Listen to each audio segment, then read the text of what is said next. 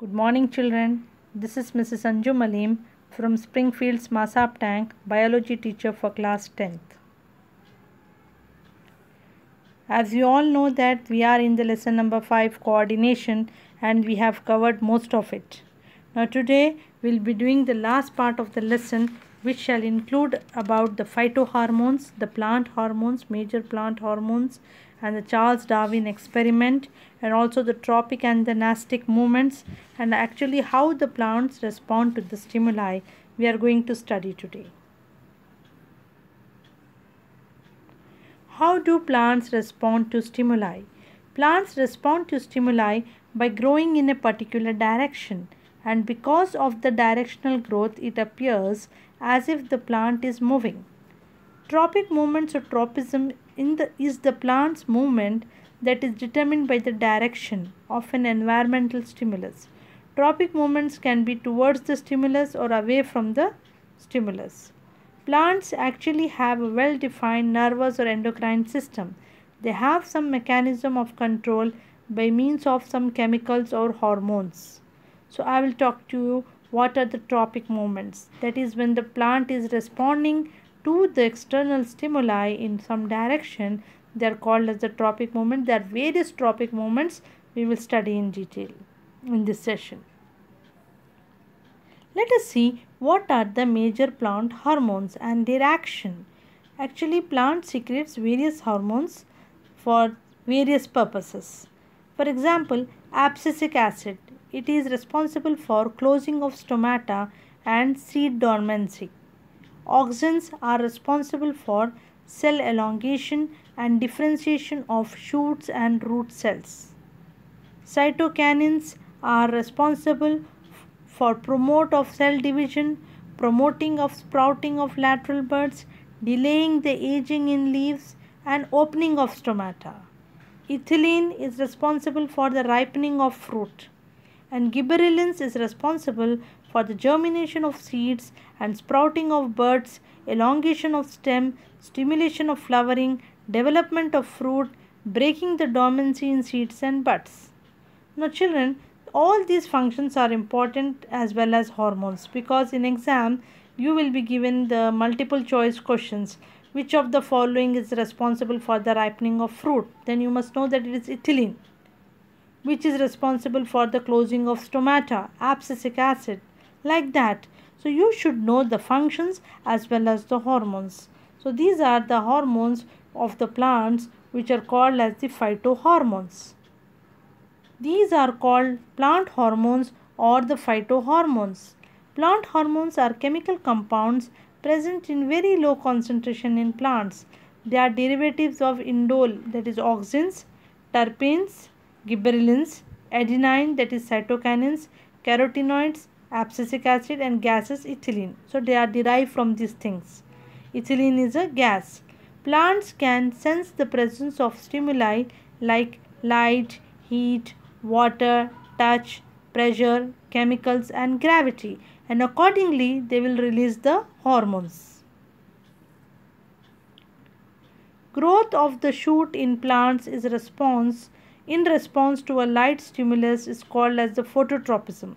That is when the plant is growing in response to light. If you keep the plant near the window, you will observe that the stem will grow, will try to come out of the window, go out. It will bend towards the sunlight. That is phototropism. To demonstrate it, we will place a potted plant in a box in which light comes from only one direction. For a few days, we will observe that the shoot has moved towards the side from which the light came in the box. Either you can do this experiment or you can keep a potted plant near the window such that the sunlight falls on it. So you will observe that the growth takes place in the direction of the light. That is called as the phototropism. That is, the plant is responding to light. Now we were talking about the plant hormones. How were they discovered? The first hormone discovered among the plant hormones is the auxins by the Went. Now Charles Darwin and his son Francis Darwin carried out some experiments to discover how the plants respond to the chemicals. Some of the earliest experiments on phototropism were carried out by Charles Darwin and his son Francis in the 1880. They observed the effects of the directional light on young grass seedlings. When the grass seedlings germinate, the leaves are initially protected by a cylindrical sheath called as the coleoptile. These coleoptile are ideal for studying the phototropism. Now, the first experiment shows that young shoots bend towards the directional light. Wherever the light will come, the shoot will bend there. Now, the second is because of the hormone auxin here. The second is if an opaque foil cap is placed over the tip of the grass seedlings, then the bending does not take place. That means the light could not reach because the cap was metallic and it was opaque. The light could not travel through it, and so the hormone was not released, so there was no bending. In the third one, if an opaque foil collar is placed below the tip, that is, the light is allowed to fall on the tip, so the bending occurs as usual. From this experiment, we can conclude that the phototropism takes place as and when in which direction the light falls, in that direction the growth and the bending takes place.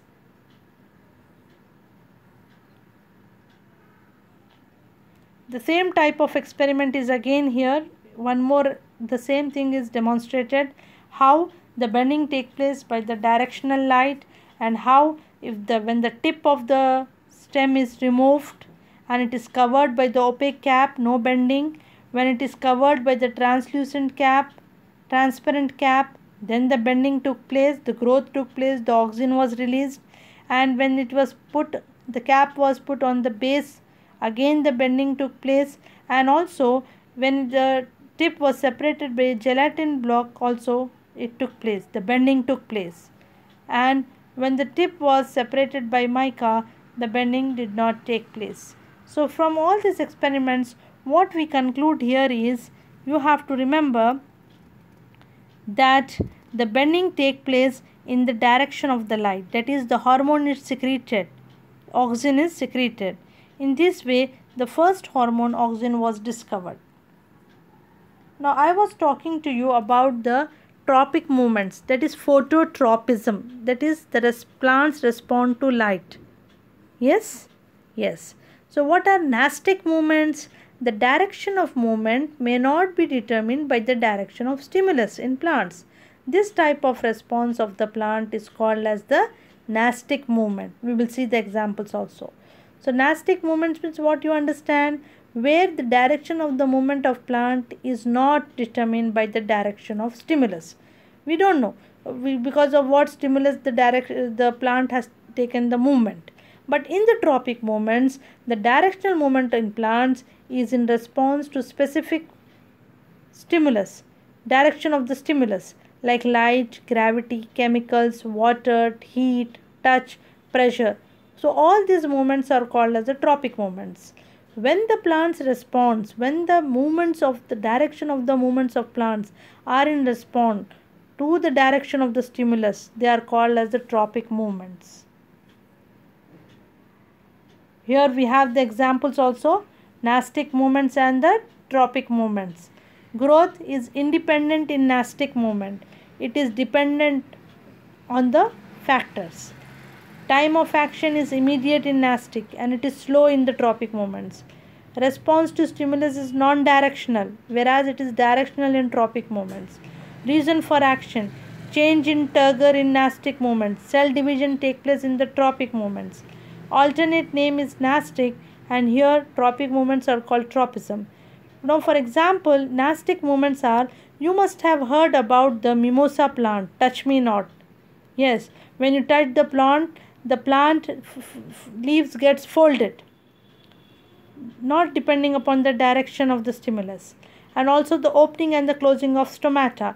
These are the examples of the nastic movements, whereas the examples of the tropic movements are phototropism, geotropism, hydrotropism, thigmotropism, chemotropism. All these are the examples, and we will see in detail what are they.